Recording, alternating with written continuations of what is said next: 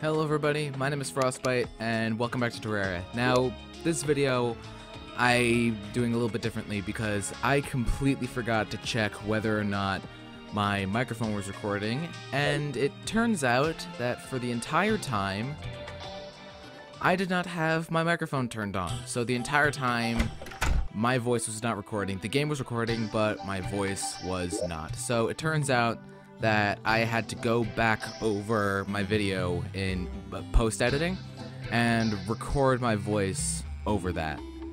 It tacked a lot more time on to my video that I really did not have. I did not have time to spend on this, but I wasn't gonna record for like 20-30 minutes and not upload. I wasn't gonna do that. So I'm recording the audio of me talking over this, and as you can see in the video, I'm just kind of defending my house against the monsters at nighttime, because I didn't exactly have a lot of options as to what to do, because not only was it super dark, but the monsters just kept spawning everywhere, which made it nearly impossible to move around.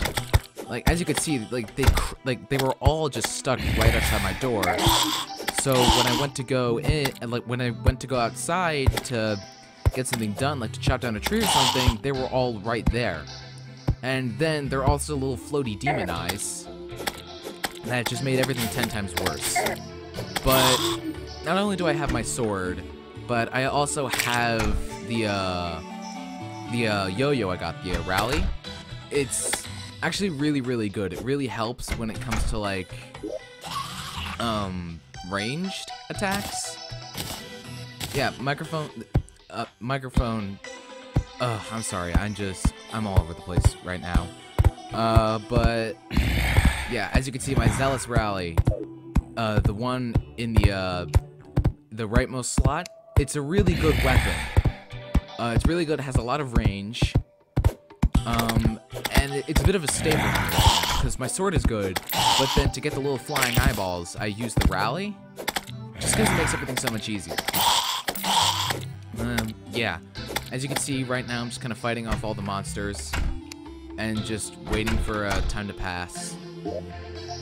And as you can see, I got on my wood because one of the things I wanted to do this episode was I wanted to make another house, because I wanted to get another NPC to move in. And in order to get an NPC to move in, you need to build another house. And the requirements have to be really specific. It needs to be 6 by 10 or 10 by 6. I really don't know the difference. But either way, it needs to be a certain size. There has to be a table, a chair, and a light source. There have to be background walls, and you can't have more than one NPC in a room at a time. So you can't have 2 in the same room. It's a very specific requirement, and one that takes a lot of time and effort to work around. And for a little while, I wasn't sure whether or not I had gotten the size right. Like, there were a few moments where I wasn't sure.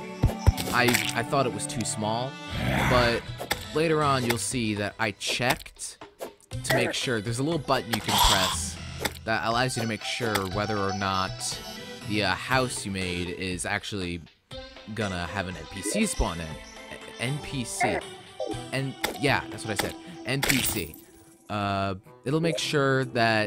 It'll help you make sure that your house is the right size. And as you can see, I equipped the white string, because that actually makes your yo-yo, it makes its range longer. So my thing already has insane range, but with the yo-yo string, it makes it even more epic. And you see that little thing in the on the topmost corner of the house, that little owl thing?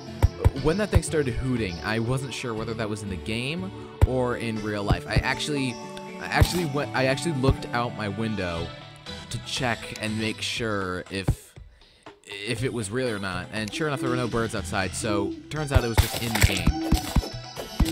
And as you can see, I'm uprooting the floor of my house because I wanted to put down some wood floor. And it kind of uprooted everything. it kind of knocked the guide out of his house for a little bit. And that was kind of annoying, because I don't want him to die, because that would be really frustrating. He's frustrating to deal with, but even more frustrating if he dies, because then you have to wait. I'm assuming you'd have to wait. God, zombies are just so loud. They never stop, girl. They never stop. It's just, yeah, you can see me use my yo-yo there. And as you can see, it's really effective. Like, abnormally effective. Alright, just turned today. The last of the monsters are getting mopped up. The owl flew away, which I didn't actually notice until I ran the footage back. Yeah, owls are nocturnal, so of course it'd fly away. Alright, as you can see, I'm uprooting the floor. Placing in the new floor. I know, it's so exciting, right? Yeah, there's a little hole in the wall that I had to fix up, which I did. It was pretty easy. But then I had to lay in all the furniture again. So I had to put the doors back in, I had to put the table back down, and I had to put the chair down as well. And that little slime right there didn't exactly make my life a whole lot easier. I mean, not that it mattered, I killed it in one hit. My sword is amazing. Like, seriously. It's insane how good that thing is. As you can see, I'm putting the chair and the workbench back in. And this kind of made the guide go back into his house, because now that house is actually a valid house, and he was able to move back in. And as you can see, I'm scrolling through the crafting grid, because I need to craft another door, and I need to craft another table and chair in order to make the house livable. I put it down. I need to put the walls still need to go in. And as you can see, I'm kind of about to run out, so I need to go back out and get some more trees. Don't you just hate it when you leave a project half finished? Like, don't you hate it when it just looks like that, and you actually have to run out and get more materials, and then come back in, and it's just a total nightmare? Yeah, I don't like it either. But, I mean, what are you gonna do? So, yeah, I'm going into my chest, because my inventory's a mess. Yeah, and I pressed the deposit all button, because I didn't realize that was a thing until I pressed it. Now, if you notice, I forgot to get my yo-yo and a couple other things, and as you'll see later, I have to go back and pick it back up.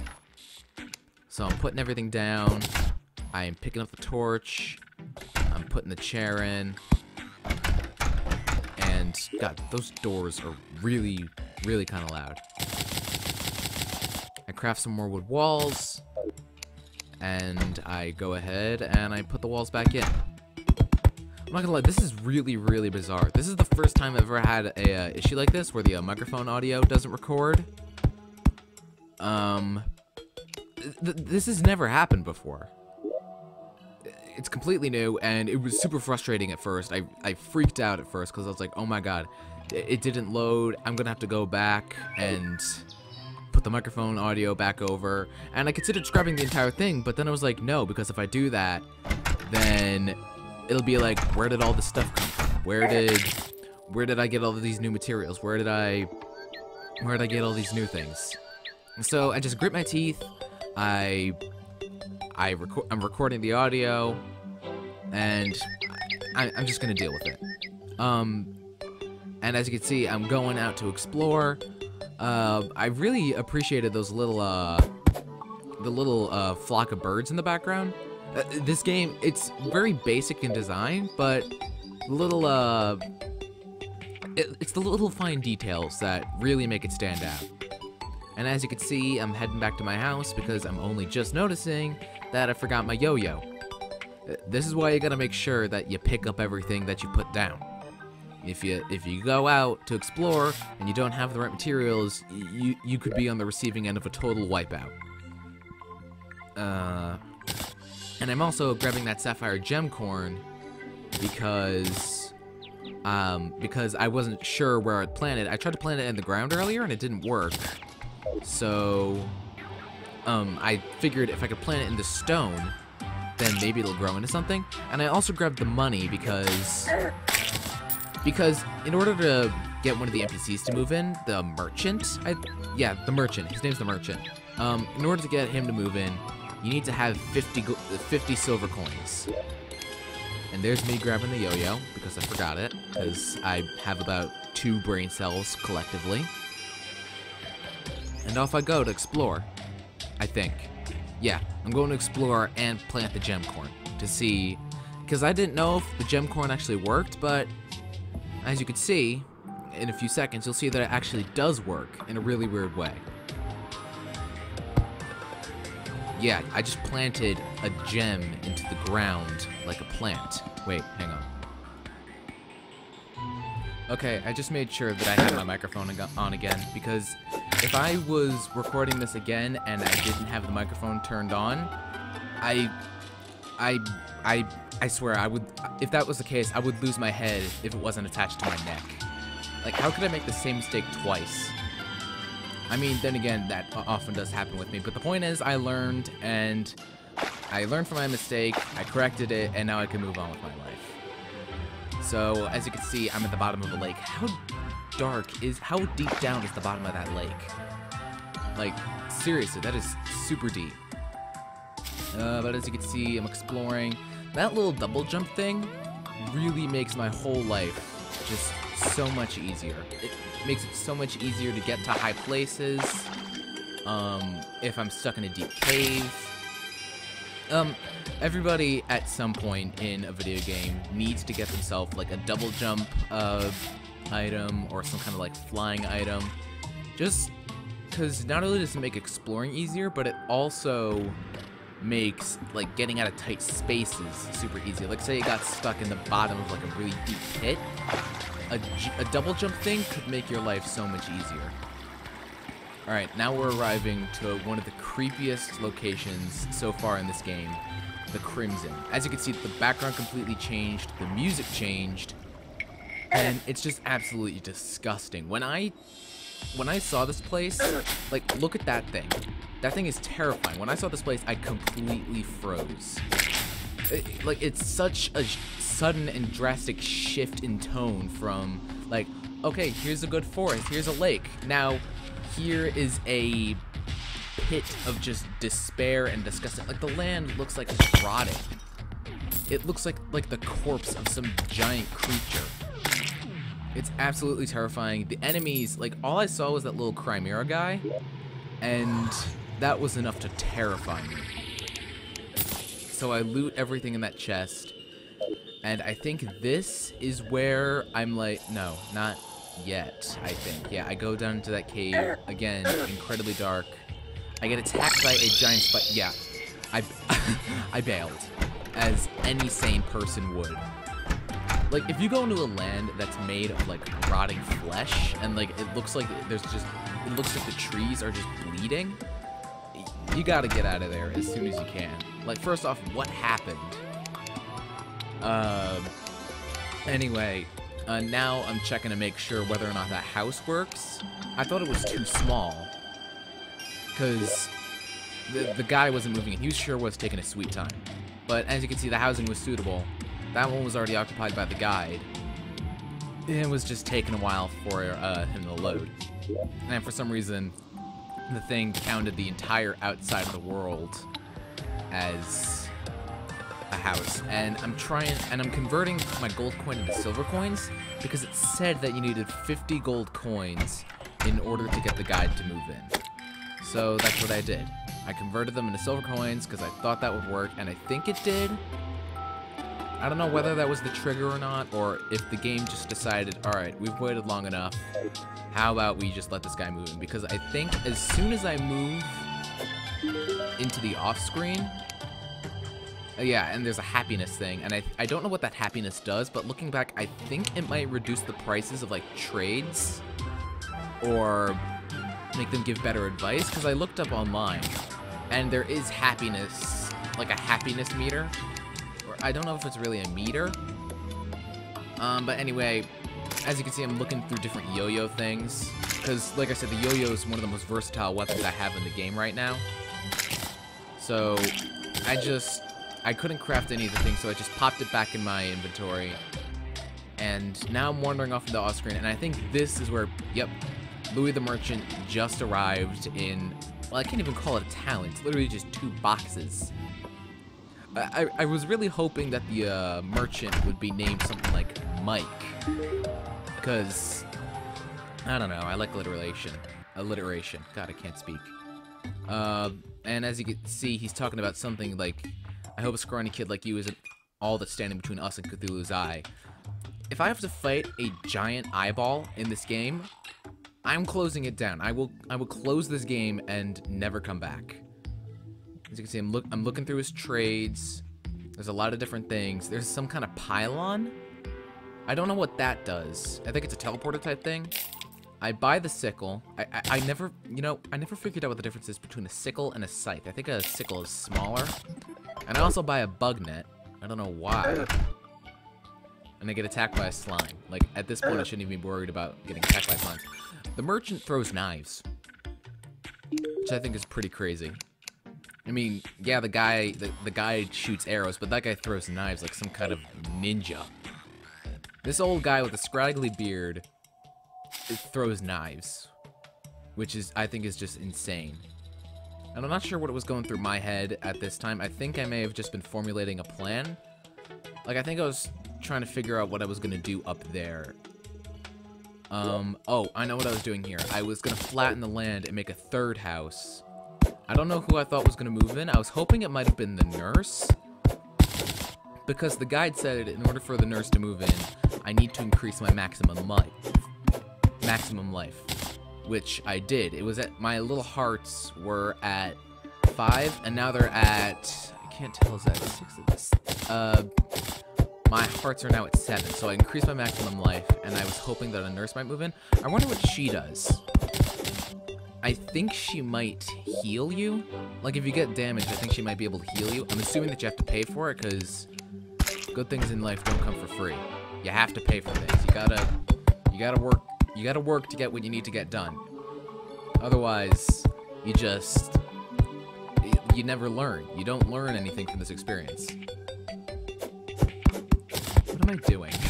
I'm over here spouting philosophical nonsense while I'm talking about myself, playing a video game where I should have been talking, but I didn't. Yeah, this video is a whole nother level of weird. I mean, I can't really say that considering there are 3. I think this is my 3rd or 4th. I don't remember. I think it might be my 3rd. 3rd Let's Play, and already I'm spouting off like some kind of, like, Gandhi or someone. Yeah, and I'm getting the furniture. I'm gonna...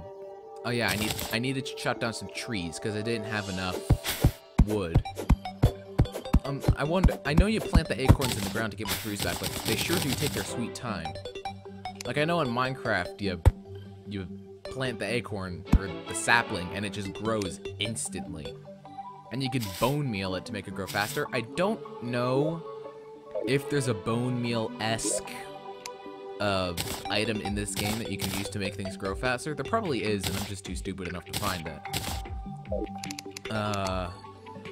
But yeah, and as you can see, I was moving all of my crafting stations up to the top, because I kind of want the top to be like there's gonna be the houses, and then kind of like a little like kind of my pad where I just kind of chill and I craft things. And as you can see, I'm crafting the table, I crafted the chair, and I needed to craft the door, and I'm placing all that down. And as I was doing this, I was kind of hoping to get it done before nightfall, because I don't think NPCs can move in after nightfall. I think once it turns to night, you have to wait until it turns to day, and then you have to wait a little bit more, because it seemed like this game goes at like a snail's pace for her to move in, and I just ran out of all of my walls. And I think I may have brought this up in a previous video. The worst feeling in the world in a game is when you're building something and you run out of the material, so you have to go out, get more crafting things, come back, craft the thing you need to finish the build, and then continue building. That was loud. That is just the worst feeling in the entire world, because, like, I should have been more prepared. And I don't know what the two in the I don't know what the guide and the merchant are talking about in the corner, but they definitely look like they're having some kind of conversation. I think as I get more NPCs, they'll be able to talk to each other. Wow, they just decimated that slime. Oh my gosh. I feel like once I get more NPCs... Okay, it just turned to night. Once I get more NPCs, I'm gonna have like an army. And I'm gonna guess that as you go through the game, the NPCs you get slowly get more and more overpowered until it's like... I don't know. I'm pretty sure there's some kind of like wizard that you can get. I'm gonna guess that he's absolutely insane. Like flinging around spells like Harry Potter. And I don't know what I was doing here. I think I just went to grab those materials. And I think I was going to see what I could craft. Yeah, I go to talk to the guide, and I think I put wood? Yeah, I put wood in the crafting thing, and it unlocks a bajillion separate recipes. Like, I think the guide shows you what you can craft if you have the materials. And as you can see, there's a lot of different things. There's a marshmallow and a stick. I don't know how you get marshmallows, but once I figure out how you do, I'm crafting a ton of them. Like, I love marshmallows, and I love s'mores. And again, who doesn't? Oh, star incoming. There it is. I think those stars can land on enemies and do, like, a bunch of damage. If that's the case, that's pretty insane. Like, could you imagine, like, taking down, like, some insane boss? Like, you have to take down some gigantic boss, and then a star just lands on it and KOs it in one hit. That'd be nuts.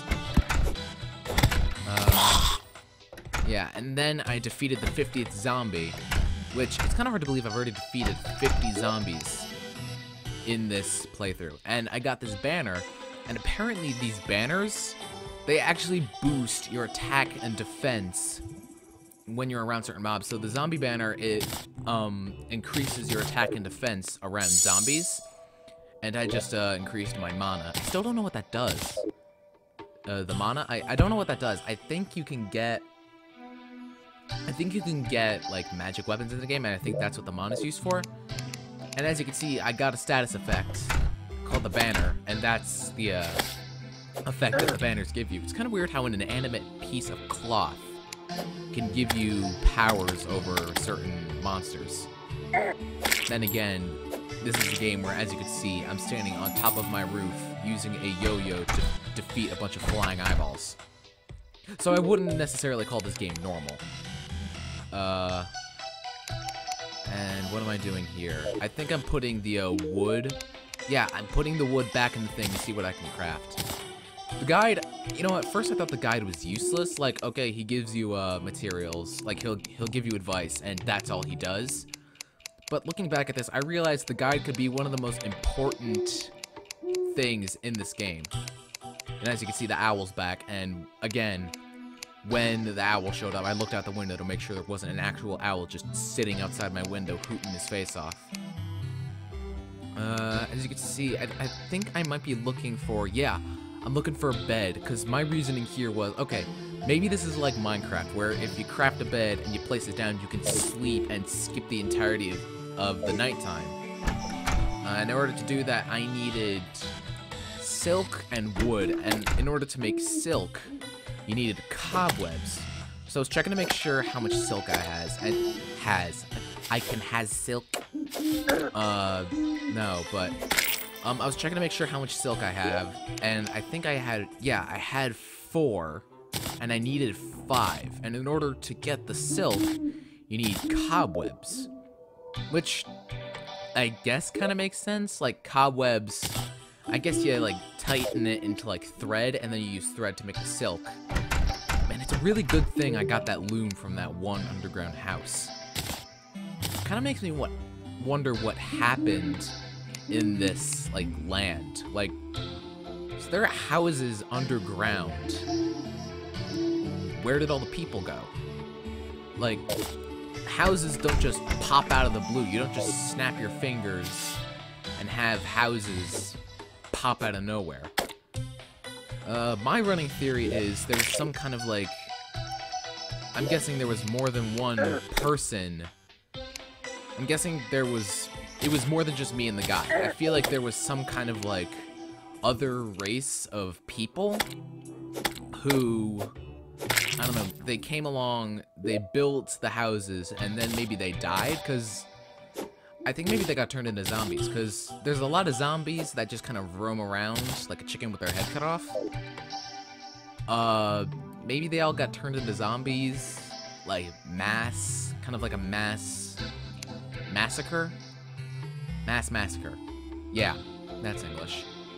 But maybe they all died and they became zombies, and now it's just me and Kyle the guide and Louis the merchant. Yep, there's a zombie. Speak of the devil. I still don't know what that plant does. I'm afraid to mine it in case I can't put it back down, because I kind of like the plant. It looks really cool. And I'm gonna be honest, these caves, they're amazing, but they're a nightmare to get around.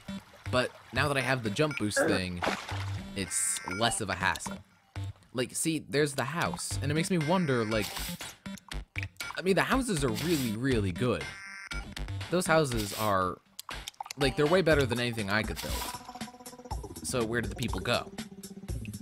And as you can see, I'm kind of roaming around. I think I'm trying to get back over there to get some more cobwebs. And I got stuck.